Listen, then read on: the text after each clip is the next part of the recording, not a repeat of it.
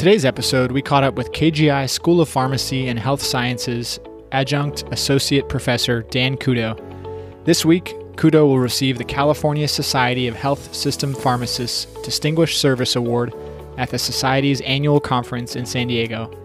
Throughout this interview, Kudo talks about his career journey and the enjoyment he gets from mentoring the KGI PharmD students. Dan, thank you so much for taking the time today to join us on the podcast. I wanted to backtrack a bit. How did you first become interested in being a pharmacist? Thank you very much for inviting me. I first became interested in becoming a pharmacist after graduating with a bachelor's degree in biology from Cal State LA.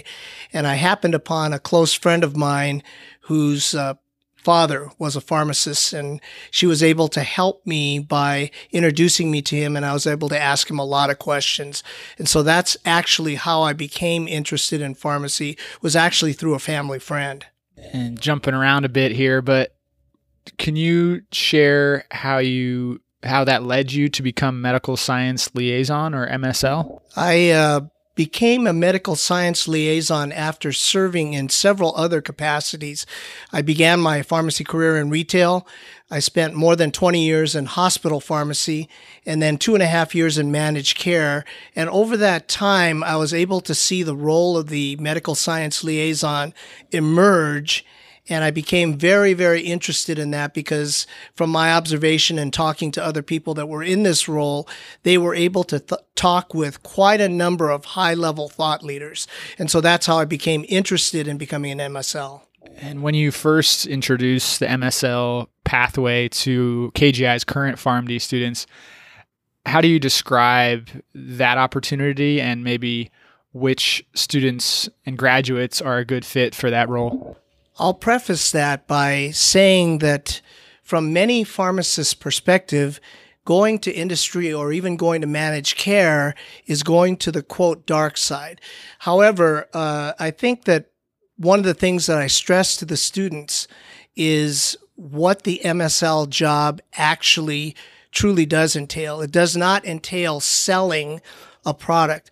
It entails selling a commodity, and that commodity is science, talking about scientifically how a drug fits into a certain class, and the ability to talk with actually high-level practitioners. In my case, it was mostly cardiologists and some endocrinologists. But I think the unique thing about the MSL role is you're able to integrate or meet with people that have national and even international reputations. Along your career journey, how did you first become introduced to KGI, and what made you feel like it was going to be a good fit for you? I first became interested or learned of KGI through a friend that actually was on faculty and still is on faculty, Dr. Kim Talion.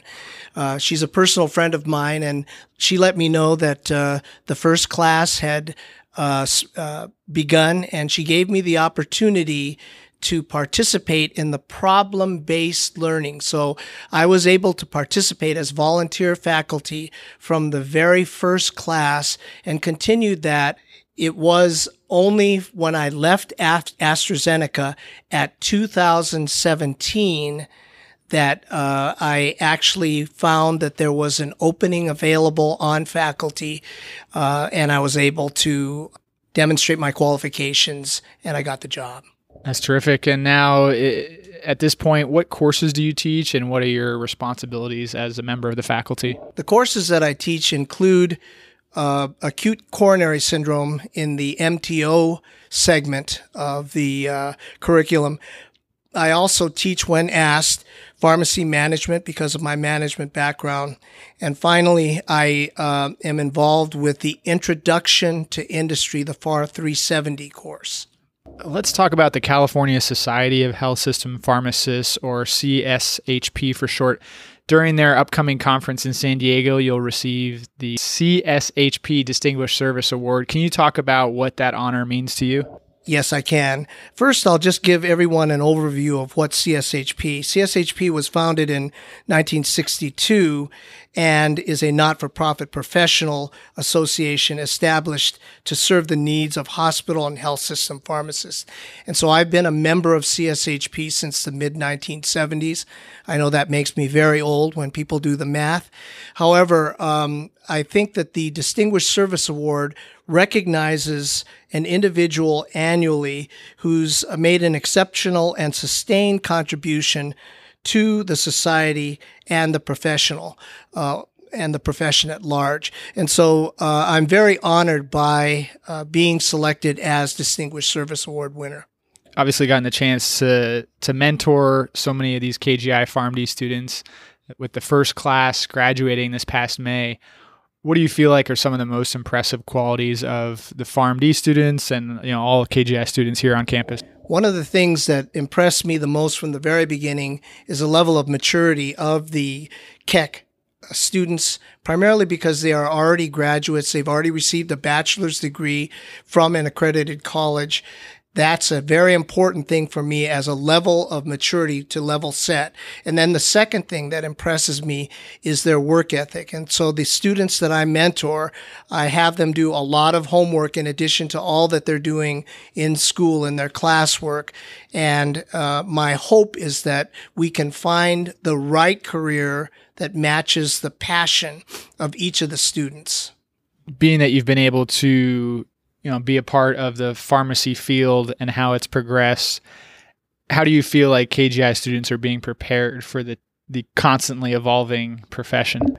One of the ways that KGI is really helping to make the students very prepared is the vision of Dean Webster and the 4 tracks that she has, experiential tracks, the medication therapy outcomes, healthcare management, healthcare informatics, as well as research and clinical trials, which is the industry rotation or industry track.